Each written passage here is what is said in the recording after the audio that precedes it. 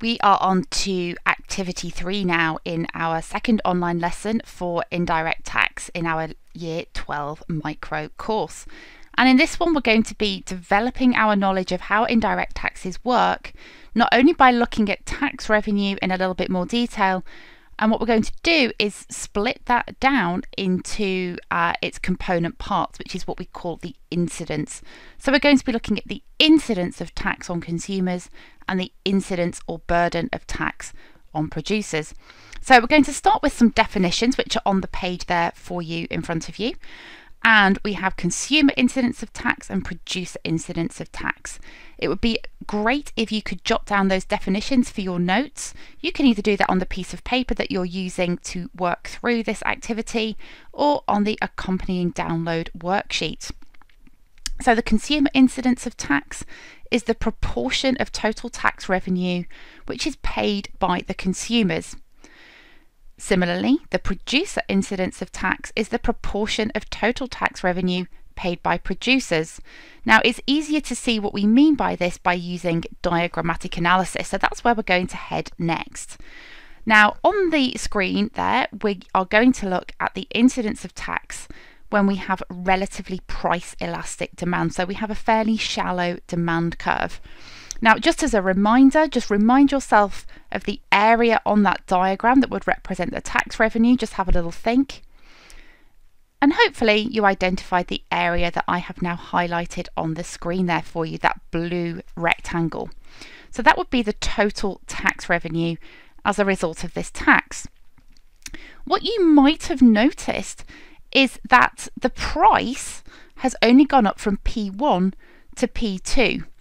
Whereas the tax per unit is the entire distance from P2 to P3.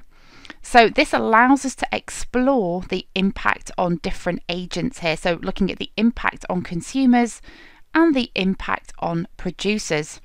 So because the price has only risen by a small proportion here of the overall tax per unit, the price has only gone up from P1 to P2, what we say is that that top rectangle is the proportion of the tax paid by consumers. And we call that the consumer incidence of tax, or sometimes the burden of tax on consumers. Now, who pays the rest of the tax? Well, it's going to be the supplier or the producer. So that lower shaded rectangle, that green rectangle, is the producer incidence or the burden of tax on the producer. So the top box is the consumer incidence, the bottom box is the producer incidence, and both of those boxes combined is the total tax revenue. So that's how we do it with relatively elastic demand, and it's probably worth you just jotting down a few notes on that on your downloadable worksheet or just in your own notes. You can of course pause the video to do that.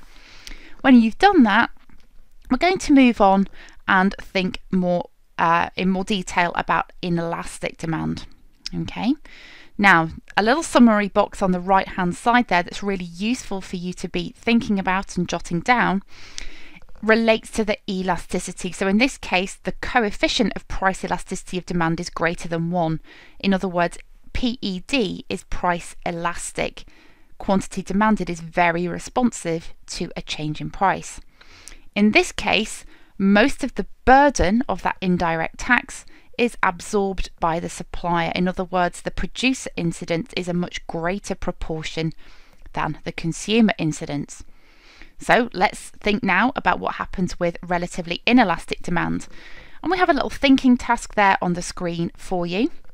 It's worth pausing the video while you take the time to think.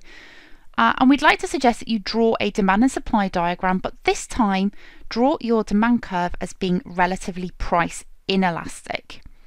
Now adjust the diagram, adapt the diagram to show the imposition of an indirect tax. So you're going to shift the supply curve, and then we'd like to note down how the burden of tax revenue is shared between consumers and producers in this scenario.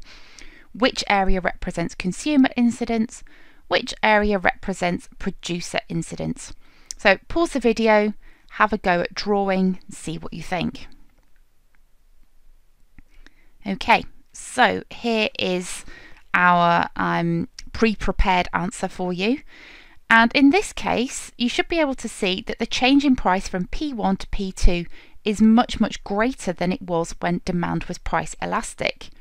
So in this case, the consumer incidence, that top box, is much larger than the producer incidence, which is the bottom shaded area. So when the coefficient of PED is less than 1, in other words, when price elasticity of demand is inelastic, that means that quantity demanded is not responsive at all to a change in price, then actually what happens is that most of that indirect tax gets passed on to the final consumer.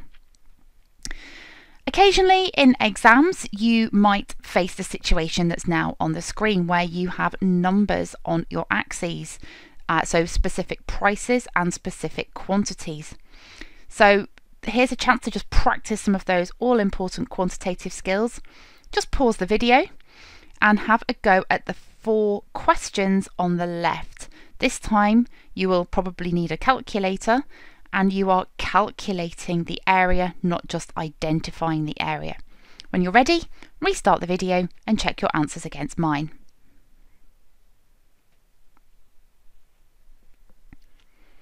So let's take a look at some of the answers here. So first question, we were asking you to calculate the total value of tax revenue. Now it's the entire shaded area. Well, not in this case, it's actually not all shaded, is it? But it's the difference between $15 and $9. That's the tax per unit. And then we're going to multiply that by 75, which is the total number of units sold after this tax has been imposed. And you should have got $450. The second one, the incidence of tax on the producer. This is the shaded area, that green shaded area at the bottom.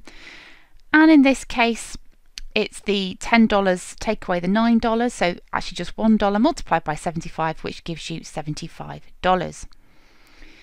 The remaining bit must be the incidence of tax on the consumer. So what you could have done is 450 take away 75, or in this case, as we've done it, 15 take away 10, which gives you 5. Then you multiply that by 75, which gives you $375. Don't forget those units, they're really important. Finally, just to build on a different quantitative skill, you do need to know how to express ratios. It's one of the skills listed in the appendix at the back of your specification. The ratio of producer incidence to consumer incidence. So this case it's 75 to 375, which is a ratio of 1 to 5 if we simplify it.